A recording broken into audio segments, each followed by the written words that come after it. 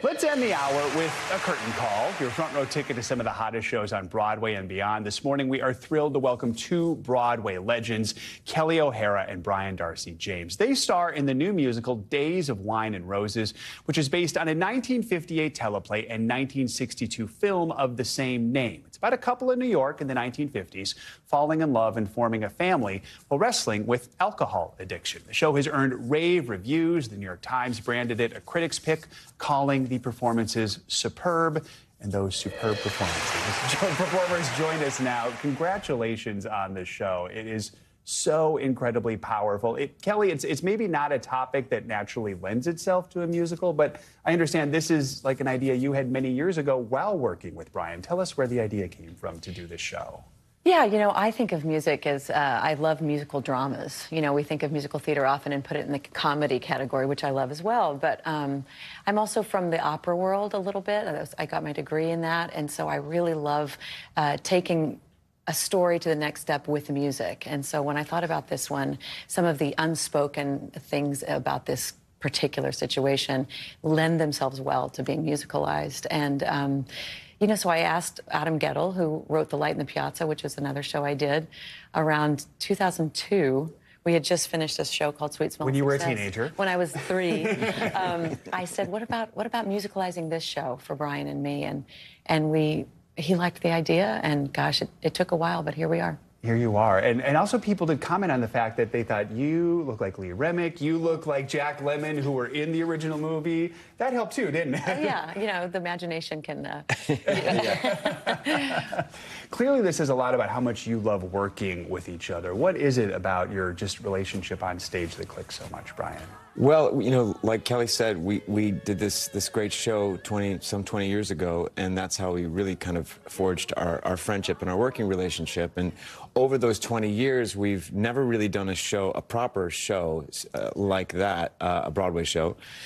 We've done recordings, we've done concerts, we've done readings, so we've definitely been in each other's, orbit as friends and colleagues. And so when this started kind of bubbling up, it was great. And I will say that doing the show every night with Kelli and seeing your friend and seeing also, I'm a fan of Kelli's, so to be able to see the work that she's doing in this show in particular is thrilling, because I don't know, it's something that I've never seen her do, and I think audiences haven't seen her do as well. So it is it's a kind of two things. It's cheering your friend on and just being so proud of your friend, but also knowing that you're in the company of greatness. And so this kind of relationship that we have on stage is one that I've never experienced before in terms of the characters and how they bounce off each other. The audience really can feel it. This is obviously not a high-energy pop show. Talk about the music, and how do you get that tone just right? You know, both Craig Lucas, our book writer, and Adam Guettel are just extraordinary at telling specifically very human stories. You know, these people, I think some people feel the show so deeply and dramatically because it feels so human. It doesn't feel sort of like an archetype of a person, but yet you're getting to know these two people very deeply and intimately. And so it's really on the page. You know, the music is underneath us, sort of swelling, the words that we say. But the tone is also what Brian was saying. This is a personal and professional sort of collaboration of safety, friendship, trust. We are very much not these people, and yet if we bring ourselves to the table in the trusted way that we are together, the tone kind of it works for itself. It just sort of takes us and goes. But I really lean on that great material. You know, it's already there for us if we just trust it.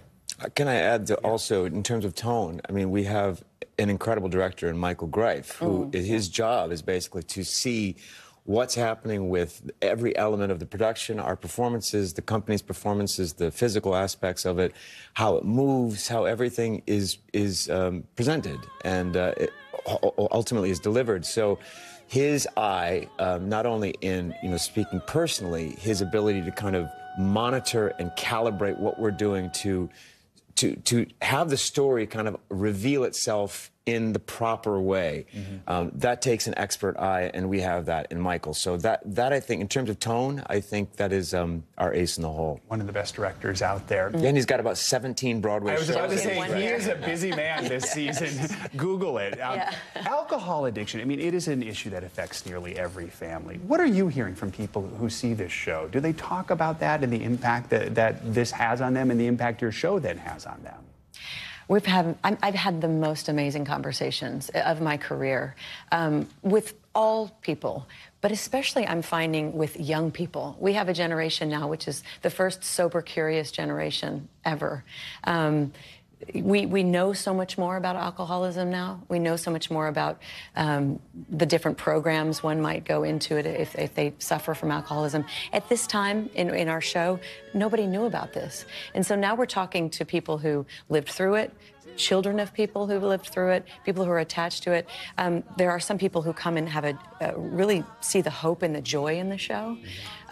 There is a lot of that. Talk about tone. There's a lot of different things happening because it's a human life that we're talking about. 2, 3, 4 human lives in our show. But I think that I think that the conversations about how it affects people are so different and vast that it's making me feel like I'm doing one of the more purposeful things of my career, you know? Yeah. Brian, we have like 15 seconds left here, but anything else you want to add to that? Well, just the idea that when we do get to meet people and they have a reaction that, whether it is their own experience dealing with addiction or their relatives, having that interchange and that kind of recognition is something that is very, very powerful, and I'm very appreciative of that. We're doing our job, and the message is, the show is getting across. Very good. All right, Kelli O'Hara, Brian, Darcy, James, thank you both. And you can catch Days of Wine and Roses at Studio 54 through March 31st. That is going to do it for this hour of Morning News Now. Thanks for watching. Stay updated about breaking news and top stories on the NBC News app or follow us on social media.